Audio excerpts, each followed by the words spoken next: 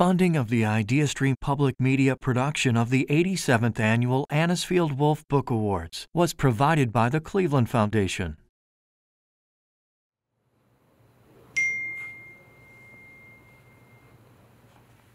Each one of you will spend time every day with a teammate of a different race. Social injustice takes far too many forms. Teach 'em, pale-faced brother, all about red man. At times visible, at other times insidious, but always present and always poisonous. The persecution of any identity perceived to be different is a threat to our fundamental social order. Oh, what is that? Whoa, it's Chinese food. But Mommy, get it out of here. So many innocent people have suffered under the weight of these hatreds. The darkness of bigotry and intolerance seems to be never-ending. It's called the if you see a black guy driving anything but a burnt-out Pinto, you better stop him because he stole it law. Yeah, I heard about that.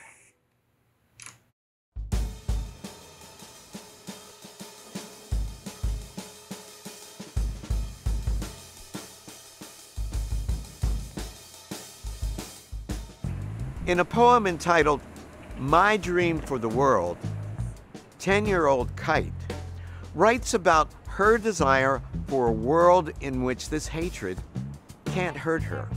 The child's clarity, Kite uses language to find comfort. My dream for the world. To sprinkle hopefulness around my school. To tumble my way out of the dark. To paint the bad out of everything. To sketch peace onto the world. Then rewrite something someone did wrong. She reminds us of the power of literature to push back against racism and intolerance in all of their heinous forms. My name is Henry Louis Gates Jr., and it's my honor and my privilege to serve as the chair of the Anisfield-Wolf Book Awards Selection Committee. Edith Anisfield-Wolf, a poet from Cleveland, Ohio, created this prize in 1935 to honor her family's passion for social justice. For nearly 9 decades, these awards have spotlighted writers whose work lifts up undertold and often buried stories. And since the very first winner, these scholars, novelists, and poets have been a guiding light in the fight for tolerance and diversity. I'm holding the book that received the very first Anisfield-Wolf Book Award.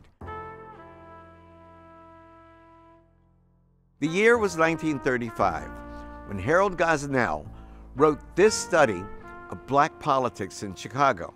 And this is what he said: unskilled laborers, domestic servants, prostitutes, clerical workers, bootleggers, teachers, mail carriers, Pullman porters, lawyers, physicians, clergymen, and others are all surrounded by a wall of prejudice erected by the white world. In 1954, Langston Hughes won the Fiction Prize for his story of the black everyman, Just Be Simple. In 1988, Toni Morrison was honored for her gripping account of an enslaved mother's love for her children. In 2018, we honored N. Scott Momaday, the Dean of Native American Literature. We continue to look to books like these to understand the forces of racism and division that continue to do us harm.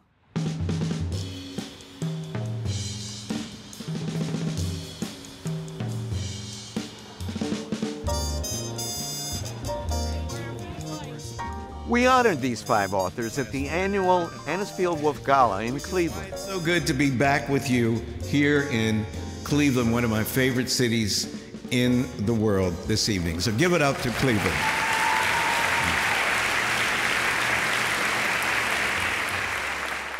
Thank you for sharing this time and this occasion with our great authors and prize recipients. Just ahead, we'll learn more about each of these writers, whose words are on the front lines of the fight for freedom to be oneself. Through the pens of our winners, we're reminded that the pain of hatred and intolerance can damage the roots even of our family history. to choose to love was actually an act of resistance to bondage. It haunts newcomers to a nation. If folks want to exclude you, they will exclude you. It's a repetitive cycle. How people should connect the dots between police brutality and lynchings, all they need to do is examine the histories of both of them. It's beyond just skin color. Why am I carrying this with me in this way? How is this shaping how I'm interacting with romantic partners? How is this shaping other kinds of relationships? And some have spent an entire lifetime working against it. I think the mainstream media likes a black point of view that doesn't offend their audience.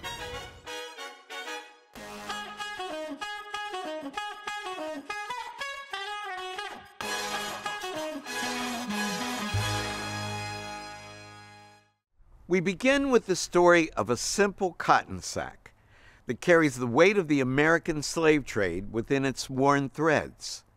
Historian Tiya Miles is one of 2 Anisfield-Wolf Nonfiction honorees this year for her extraordinary examination of a seemingly simple family heirloom passed down through 3 generations of black women.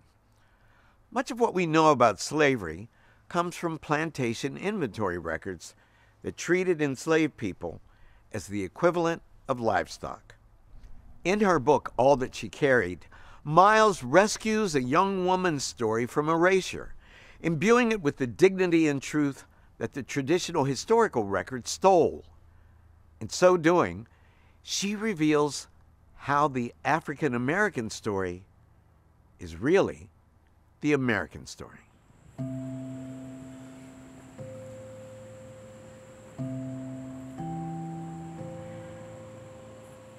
A woman named Rose had been owned by a family in Charleston. She had a child, a daughter named Ashley, and they were separated after their owner died. This was an unfortunately very common occurrence, that when an enslaver died, enslaved people who were their legal property would be divided up, and they could be sold.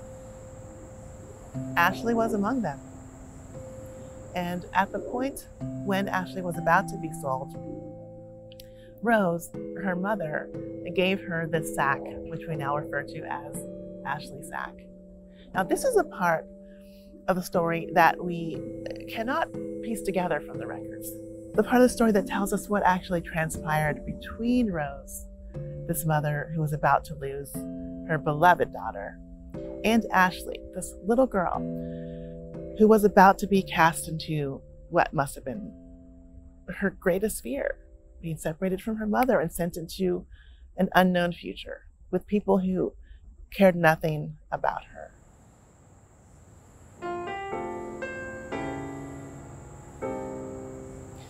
This piece of the story we only get from the sack itself, because a descendant of Rose and of Ashley, named Ruth Middleton, inscribed their story onto the surface of the sack with a needle and thread.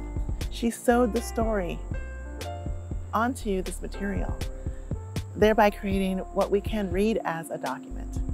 It was the most moving artifact of the history of slavery that I had seen. Most of the artifacts that we do see are, well, I mean, frankly, they're implements of abuse and torture. I mean, we often see chains, we see shackles in museums, in images, and this was something entirely different, created by enslaved people themselves, which was an artifact shaped out of love. And at the center of the sack is the word love. Ruth Middleton sewed the word love onto the sack with a large capital L. She wrote the line about love in red letters, making it stand out among all the other lines on that surface.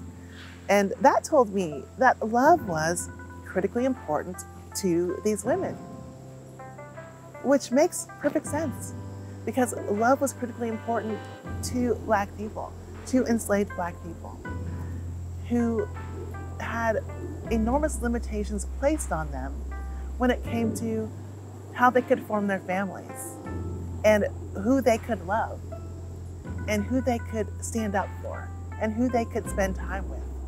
All these kinds of decisions that many of us may take for granted today were withheld from enslaved people. And so to choose love, to choose to love, was actually an act of resistance to bondage. The sack emphasizes this, and the sack became a blessing, in a sense, to Ashley from Rose, because it always carried a Black mother's love.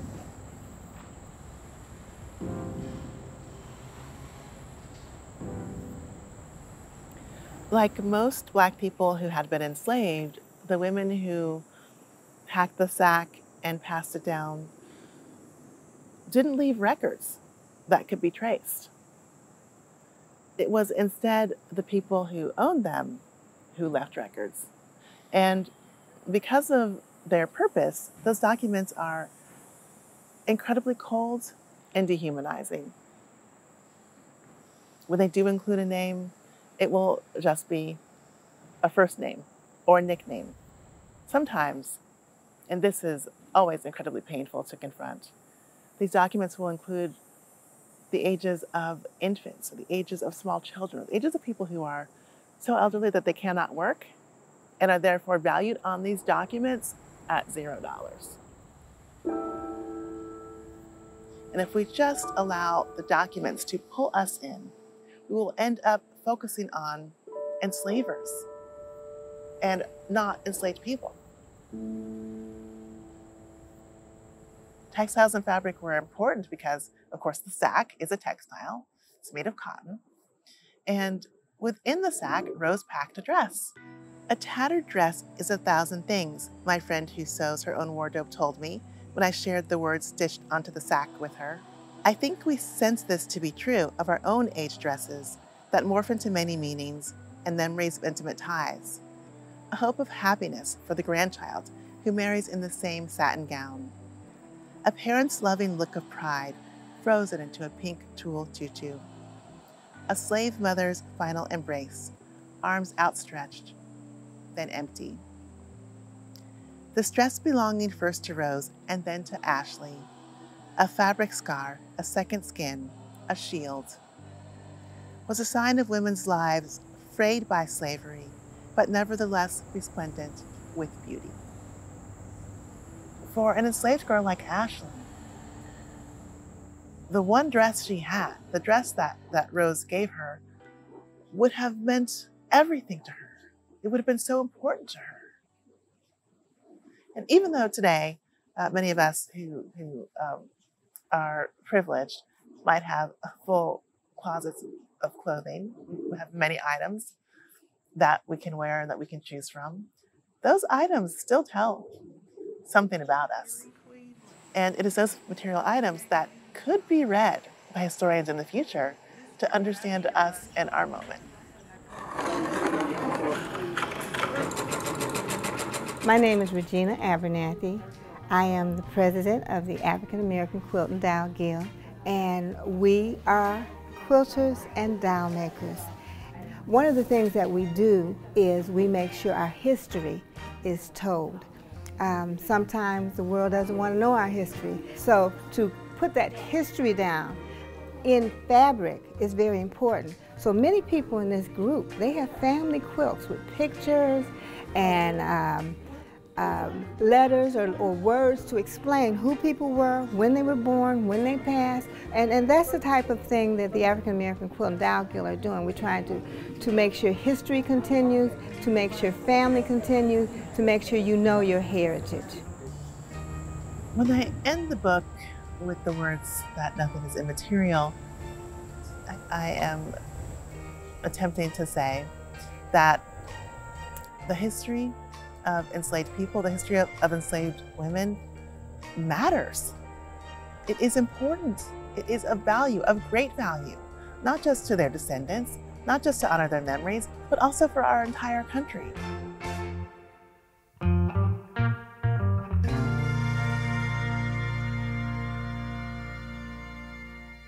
Family ties are powerful, no more so than in the lives of immigrants and refugees who may arrive in their new homes with little else in their possession than their hopes and dreams.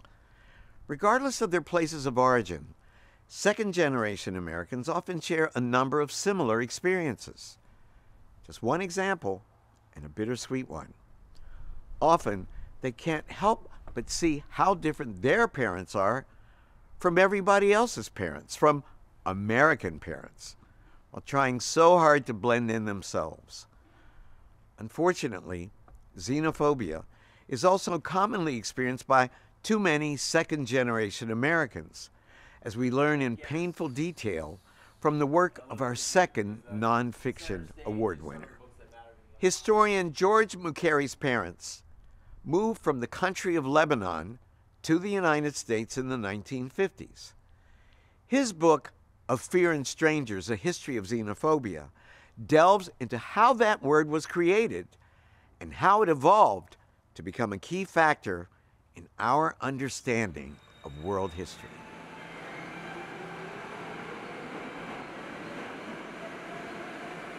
My home is New York, but people don't really get to be buried in New York, you know? And so I have always thought that I would be buried in a library.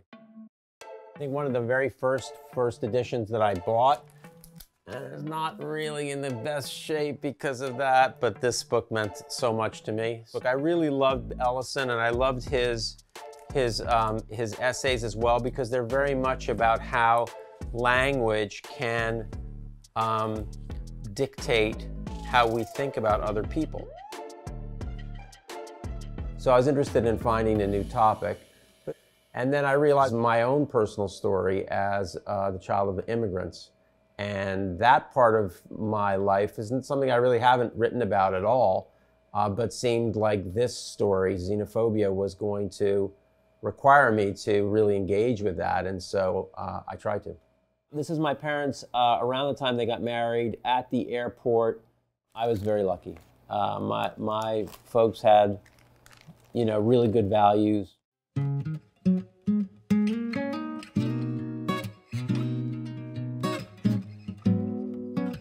My parents were both from the same seaside village in Lebanon, and their story is the story of Western colonialism. So my mother, 150 yards down the road from my father, went to all French schools. Lebanon was a French mandate. My father, 150 yards from the same village, went to all English schools. In Lebanon, this is actually very common, that both colonial cultures and Arabic are mixed up in the same sentence. And so it's very common for Lebanese to have a sentence where they say a word in French, a word in Arabic, and a word in English, and it's all in the same sentence. I recently saw someone who had traveled to Lebanon and posted something on Facebook, and she had written, "Merci Tiya, buddy." And it is merci, thank you in French. Tiya is Arabic for a lot, and then my pal. I don't want to claim that I suffered greatly. I didn't. But, you know, my parents came over to this country. There was very much a sense of being outsiders. There was very much a sense at times of not actually being accepted fully. My father was a scientist, and there were moments where, you know, it was kind of clear that partly he was being read not for his scientific work, but for his identity as someone from a country there's no way you could do something that big. They never really felt like they were fully here. They always talked about going back. They always talked about, you know, what the Americans do.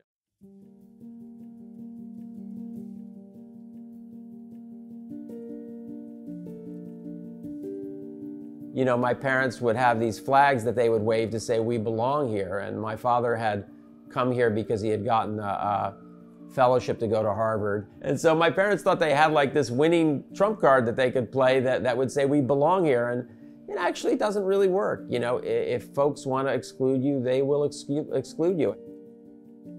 Every new day pushed them further from the sounds, smells, and sights that in the beginning ordered their days. I came to realize that they never truly left those environs where they first blinked reality into being. Do any of us? Instead, the days came with a low, grinding loss of who they once were. They talked incessantly of their imminent return. At parties filled with baseball and business chit-chat, my father would whisper, Ana gharib mahal alam. I am a stranger among these people. I thought I would become one too. It didn't work out that way. So I tried to go like, okay, I'm going to tell you my story. That's the subjective part of this. And I want you to be able to think about it as you read what I want to hope is the objective part of this, which is the history of this term and the history of ways of understanding it. The word and the history of the word offer us a little bit of encouragement, which is to say, at some point in the early 20th century, people felt the need to name an irrational fear of strangers. And that need then allowed for a kind of series of thinkers and of activists to claim that this was an ethical failure, a failure of tolerance, a failure of equality. And so this became now a term that could be used to recognize and do something about those problems. But one of the things that I pitch is we also need a term that talks about these things as having common elements, because research shows that people who hate one group frequently are happy to hate another group. And they hate the group that society throws up for them as the potential scapegoat. The Asian community is hurt right now. We're being attacked in our own neighborhood. What's up, guys? I'm Joe Mia. I'm born and raised in Brooklyn, New York. My grandparents actually came from Toisan, moved from Toisan to Chinatown in New York City in 1930s. 8 people murdered in roughly 1 hour, 6 of them Asian women. Well, people in Oakland's Chinatown are pleading for help after a recent spike in violent attacks like what you're seeing there. A 65-year-old Filipino-American woman in New York City becomes one of the latest victims of the anti-Asian violence in the U.S.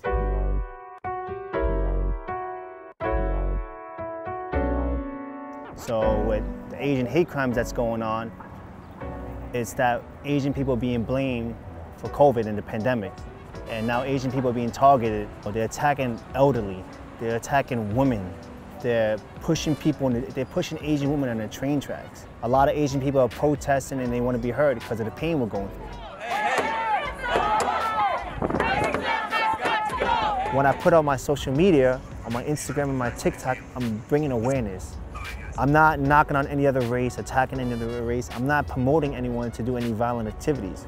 I'm bringing awareness saying we need to stop this. Just sit back and see what we're going through right now. It could happen to me. It could happen to any one of us, right? I had a few friends who called me, hey, listen, be careful. You know, how does that feel?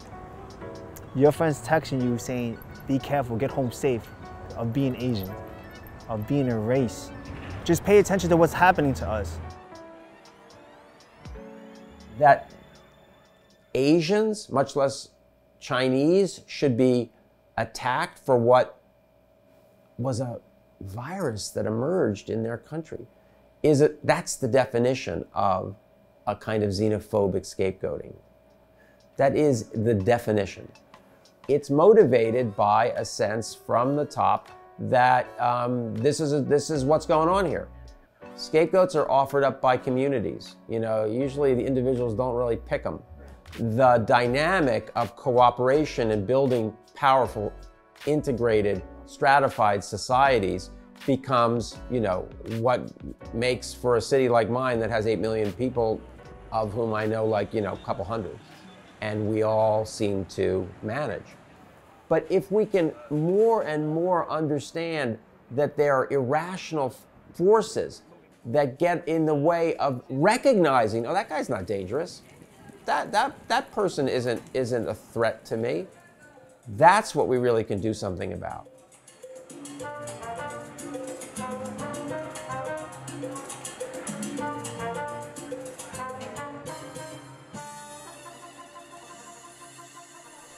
A distrust of strangers, and how such distrust brutalizes individuals and deforms communities, is also at the heart of our 2022 Fiction Prize winner. Percival Everett in The Trees begins his story in Money, Mississippi, where two black detectives are investigating a series of gruesome murders of white people. Money, Mississippi is not an accidental locale. That was the site of the lynching of Emmett Till. At the scene of each crime is a second body, a body that resembles Emmett Till as he appeared in the photograph that turned the tide of the civil rights movement. That body appears, disappears, and reappears as a shape-shifting symbol of the legacy of Southern racial violence. The Trees is the darkest of dark comedies, a thriller, but with elements of magical realism that in fact look quite a bit like what we're used to seeing in too many citizen videos and news reports. Everett, yes, is a fiction writer, but the history of race relations in America has made what should be unimaginable all too imaginable in this haunting novel.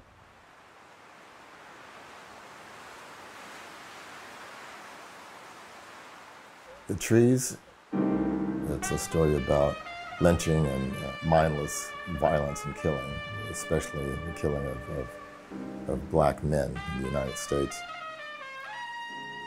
But it is as much about the idea of a culture coming to terms with its guilt. Southern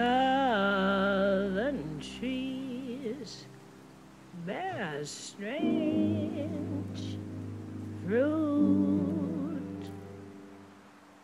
And The Trees is a reference, of course, to that wonderful song, that scary song, that horrible song.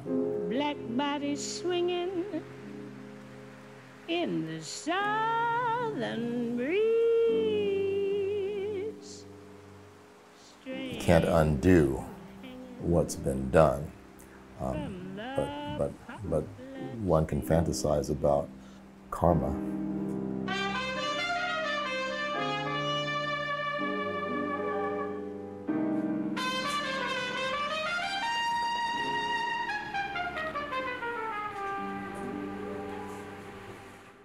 Emmett Till's mother is one of the bravest figures in American history. Just the act of having her son's casket open was not a brilliant piece of protesting, but the most honest and true tribute she could have paid to her son's life. Emmett Till's mother showed the world her son. I'm showing the world her son again. Well, after the first scene, I actually turned to my wife and said, you know, I'm not being very fair to white people in this novel. And then I said, well, screw that. That's the way it's going to be. It's essentially a how do you like it? Growing up in this culture, watching representations of African-American people that persist, that are not fair, I just decided to turn the tables a little. Carolyn Bryant is the white woman who claimed and later recanted that claim that she had been approached by young 14-year-old Emmett Till. Told her husband and her brother-in-law, who then went out and killed this young man. She's in the book because she's a part of that story, the Emmett Till story. But I can't give her any more importance to that. The important figure in that is Emmett. I don't think about Carolyn Bryant. I don't care about her. She means nothing. except that she's a murderer.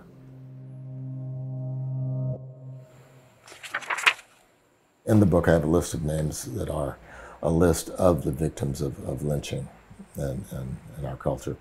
When I write the names, they become real, not just statistics. When I write the names, they become real again. It's almost like they get a few more seconds here. Do you know what I mean? I would never be able to make up this many names. The names have to be real. They have to be real, don't they? Mama Z put her hand to the side of Damon's face. Why pencil? When I'm done, I'm going to erase every name, set them free. Carry on, child, the old woman said. Benjamin Thompson, John Parker, Joseph McCoy, Magruder Fletcher, Adam, Abraham Smith, Emmett Till, Anthony Crawford, Hung Kwang Cho, Tom Hee Ye, Charles Wright, Claude Neal, Dick Rowland, Marcy Choi, Leo Longxiang, Leo Frank, Mary Turner, Reuben Stacy, Sam Carter, Slab Pitts, Thomas Shipp, unknown male, Michael Donald, unknown male, unknown female, 2 adult men, James Byrd, Trayvon Martin, Laquan McDonald, Tamir Rice, Freddie Gray, Philando Castile, Jonathan Hart, Maurice Grantham. And I didn't put every single name in. There are over 4,000 names that I found. Although this experience is horrific and part of the cultural memory of African Americans, it's important to understand that America has attacked and isolated other peoples as well, Native American, Hispanic, Asian people.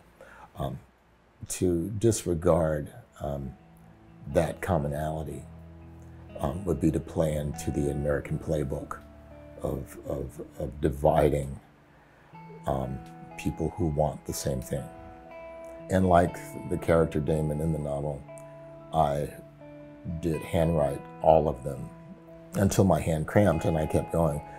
But it wasn't the cramping that was so meaningful. It was the sheer volume of people in the room with me.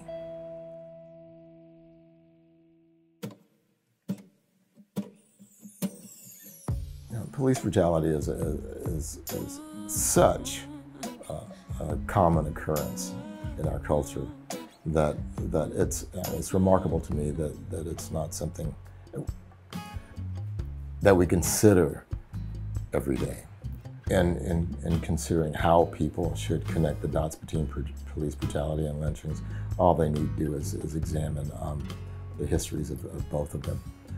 Examine the demographics of the victims and the insane extremity of the attacks that have occurred.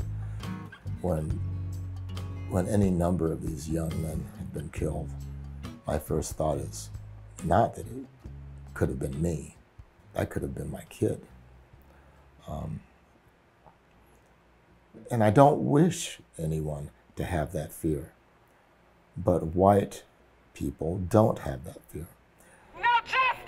No peace! No racist! No peace! Black lives matter! Black lives matter! Black lives matter! Black people have been making choices that they don't want to make for too damn long. My name's Josiah Quarles, and I want to put an end to police violence and make space for Black liberation in America. It's really important that the movement sustains itself beyond, like, from one generation to the next. Because this is not an overnight thing. This didn't happen overnight. It's not going to be solved overnight. You know, we saw the outpour of people across the world around this issue, right? When they had to sit in their homes and watch it. And that is a moment, that is not a movement. So it's important to continue that. You know, from the moment that Emmett Till's funeral was distributed out for the world to see, right? It's been in a community of trying to stop what has been genocidal tendencies in this country. And it's not relegated only to the police, but the amount of authority and the amount of lack of accountability within this institution, the power differential, it has to be constantly put in check, and we have to have a reckoning.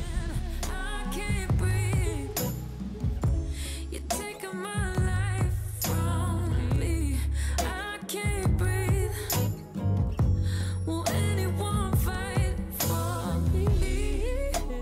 I was really impressed by this generation, and I was asked to do interviews by a number of European newspapers because for some reason they turned to black artists to make comments on racial situations in the United States, and I didn't talk to them. My response was, these young people are saying it better than I can.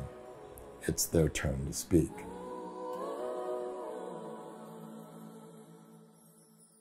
Another award winner confronting the brutality of the past is poet Donika Kelly.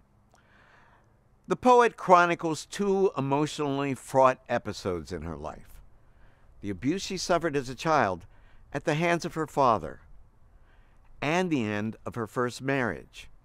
In recounting these episodes, Kelly analyzes the violence and theft committed on her body, acknowledges her grief, and at times redacts the transcript that this book of poems creates. Sometimes Kelly adheres to the formal structures of poetry. Sometimes she disrupts them. The Renunciations manifest in its pages the powerful interaction between trauma and solace, between generational inheritance and self-creation.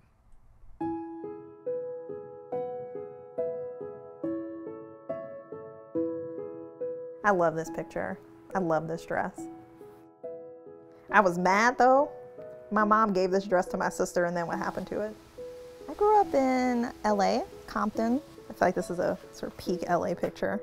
Cousins, my mom's youngest brother, my sister, and me. And we moved to Arkansas when I was 13. So I started writing poems somewhat seriously in high school. However serious a high school kid can be about writing anything. But when I got to college, so I went to Southern Arkansas University, home of the Mule Riders. And it was a great experience, and it was very supportive. Both like my friends, but also the faculty were willing to like come to read. They came to my readings, like a number of faculty members did. So I was writing these poems. I would enter the writing contest. I would go to all the open mics. 100 words per minute plus correction. Are they real? She asked. At least we're all here. Like people clapping, so nice. The Renunciations is a poetry collection wherein the speaker is going through a divorce, end of a marriage, and she is also dealing with memories of childhood sexual abuse. And there's a way that those two concerns intersect with each other. The poems weren't the place of saying this happened to me, but rather how is this sitting at the center of my life? And like, why am I carrying this with me in this way? How is this shaping how I'm interacting with romantic partners? How is this shaping other kinds of relationships? How is this shaping how I think about myself? There's a figure in the Renunciations called the Oracle. My knowledge of Greek mythology comes from this really great, beautiful book that I read in the 4th grade called Delaire's Book of Greek Myths. There were all of these stories about kings going to the oracle at Delphi, and the oracle would say, well, your child is going to kill you. And so the kings would invariably just like try to like murder their children, you know, so that they could remain in power and alive, but their very actions created the circumstances under which their children or grandchildren then killed them. And I thought that was wild. I remember reading that as a kid and just being like, well, you can't escape fate. In my family, we say this thing sometimes where it's like, it's gonna be what it is, which seems like very fatalistic. It's like, whatever it is, that's what it's gonna be. So how do we deal with that, you know? And I feel like the Oracle does some of that work. The Oracle in this book really handles the sort of more sensitive historical narratives of what the speaker experienced, what the speaker's father experienced, what the speaker's mother experienced. And I needed a little bit of distance on that. And so that figure, that persona sort of gives me a little bit of hiding room in order to deal with some of that more sensitive material.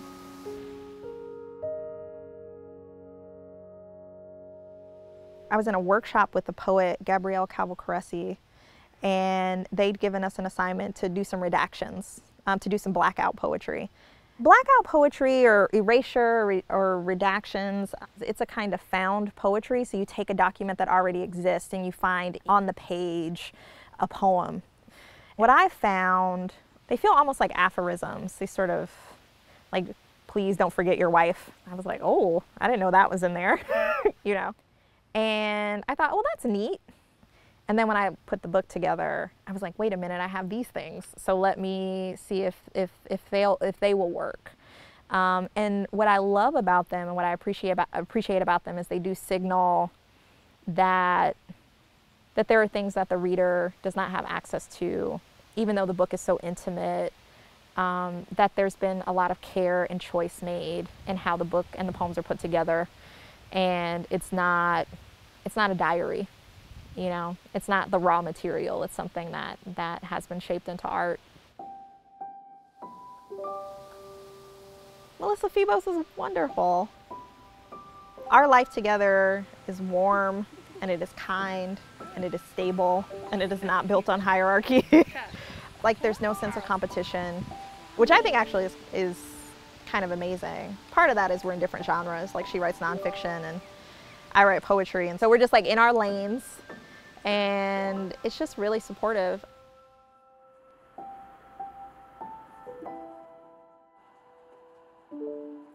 I've had people reach out and ask if they can talk about their experiences. And I tell them that I'm not the best person for that, you know? That I'm glad that they want to talk, that they feel ready to share. But that I'm just like another survivor alongside them. Like, I'm not an expert or a psychologist, but I'm really grateful that the work helps them feel less alone. And that was maybe the scariest part of the publication process. Not writing the poems, but like thinking about them being published. I was like, people are gonna want to talk to me about their experiences, and I've just got a handle on mine. But I think that is the power of poetry, and it's the power of literature, is we can feel so close to someone even if we don't know them, you know, that the work brings us closer to each other, and that feels important.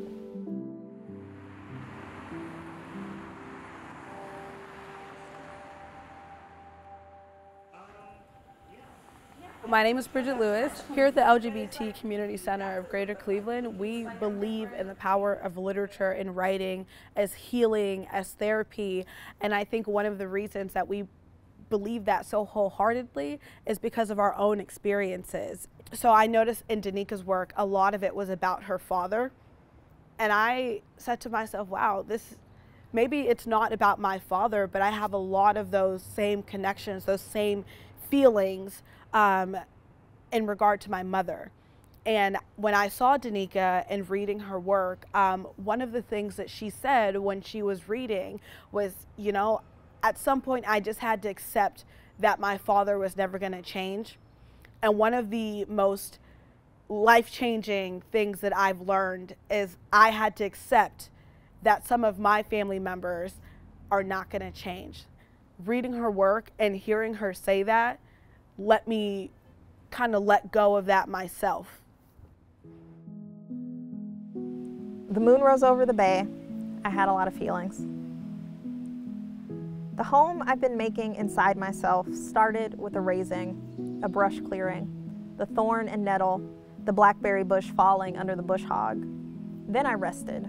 A cycle fallow said winter, said the ground is too cold to break pony, said I almost set fire to it all, lit a match, watched it ghost in the wind. Came the thaw, came the melting snowpack, the flooded river, new groundwater, the well risen. I stood in the mud field and called it a pasture, stood with a needle in my mouth and called it a song. Everything rushed past my small ears, whir in the leaves, whir in the wing and the wood, About time to get a hammer, I thought. About time to get a nail and saw.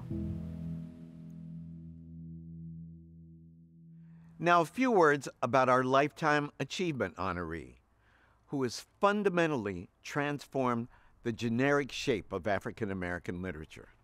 Over the course of more than a half-century, Ishmael Reed has produced a staggering amount of work as a novelist, a poet, a playwright, an essayist, even as a musician.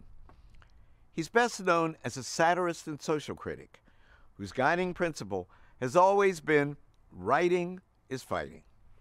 No one is safe from the trenchant insights of this prolific thinker. Over the years, he's cast his keen eye on a wide variety of targets, including, among many others, art museums, gentrification, the Broadway phenomenon Hamilton. The way I look at a man like Hamilton, who saw human beings as property, and dogma and doctrine in all of their many forms. Ishmael Reed seems to see his task as keeping all of us honest. And thank goodness for that. Your fearless creativity, your multi-genre transformations, and your refusal to suffer fools gladly or otherwise has guided us and changed us.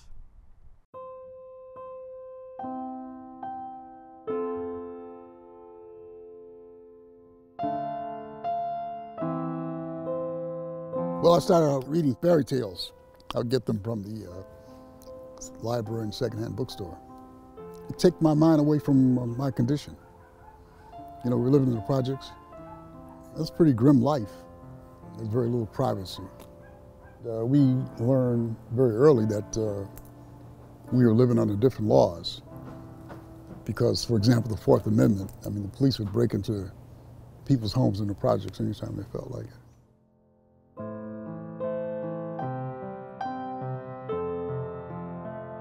My stepfather had a good job at a light manufacturing place, a good salary.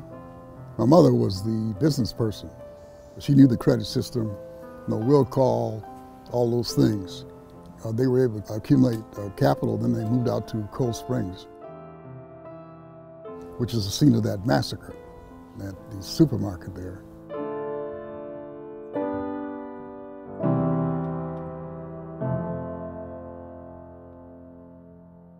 That was a place, that was a middle-class stopover for Black American strivers. I attended a school that was located down the street where we were required to wear a shirt and tie. There was a guy named Dave Sharp, who's an Irish-American writer, who encouraged my talents. An Irish-American poet, lived in Buffalo. And he said, well, you ought to go to New York and be a writer. So he invited me to go down one weekend.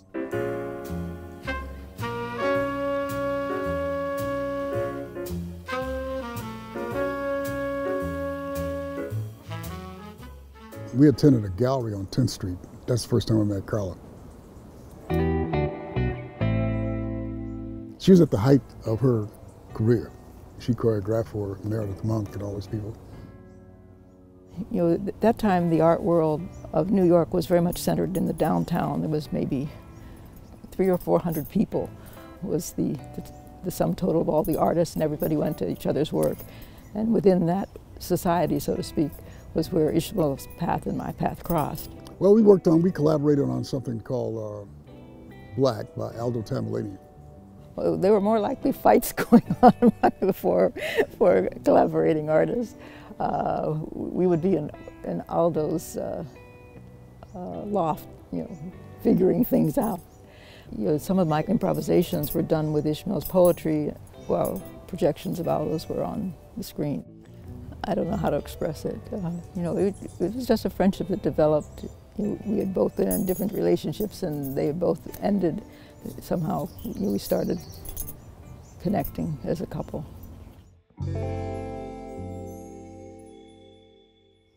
But at that point, in the 60s and early 70s, the editors who took chances were still in charge. That's before the salesmen came in the late 70s. And so at Doubleday, I got 3 books that might have been considered experimental. It's The Pallbearers, Yellowback Radio Broke Down, and Mumbo Jumbo. I got them to publish 3 books that would not sell, really. I mean, they were not meant for the market. I grew up a member of the black middle class. But when I went to the bookstore, the novels about my people were either set in the inner city or the rural South, often antebellum. So where was I in this literature? And then I discovered Ishmael Reed. I'm thinking of a class I took in college, and we read Mumbo Jumbo. I was like, what is this? I just it was unlike anything that I had read before.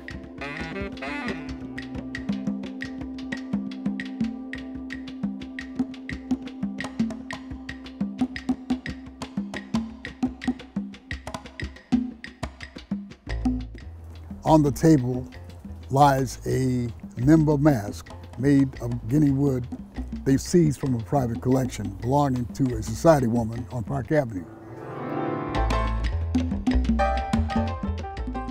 Tam, a Nigerian musician and writer, will return 5,000 masks and wood sculpture to Africa. He and his aides, posing as innocuous exchange students that repatriated masks and figures, carried to Europe as booty from Nigeria, Gold Coast, Upper Volta, and the Ivory Coast, from where they were exhibited in pirate dens called museums, located in Zurich, Florence, England, and in a private collection in Milan.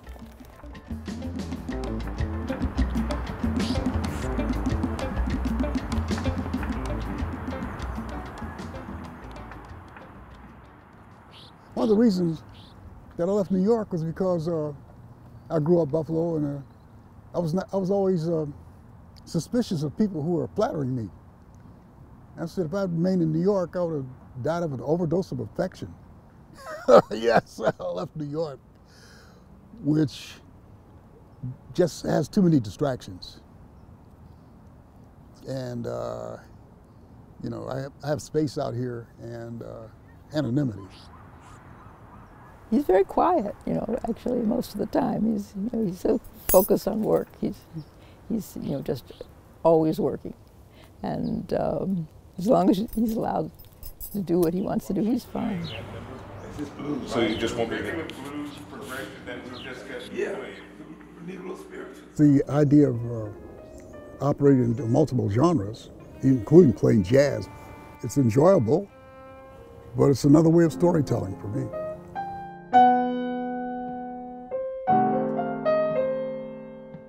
When I was 60 years old, I said, I'm going to try my hand at this, and that's when I buckled down and started studying jazz. And that knowledge of jazz that I've acquired has helped my poetry. But the blues is the foundation of jazz. I think it's up to the old people to keep blues alive, and I'm going to do as much as I can to contribute to that by, you know, recording some of these older musicians.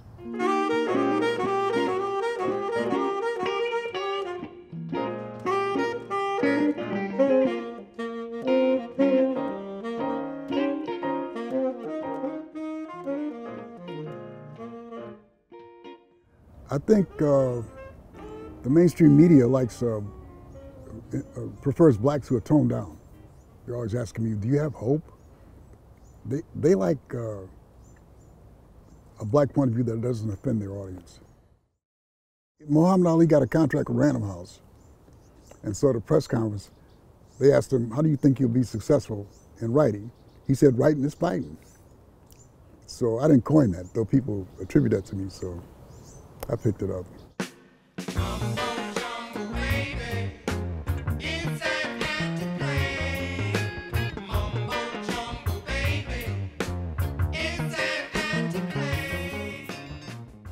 From a study of racial politics in 1930 Chicago, up through modern views on xenophobia, lynching, and same-sex relationships, division and divisiveness have been a powerful fuel for scholarly research and literary storytelling.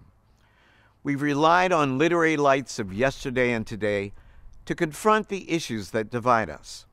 And rest assured, the novelist, scholars, and poets of tomorrow are dreaming of a better world and using their language to find a way out of racism, division, and hatred.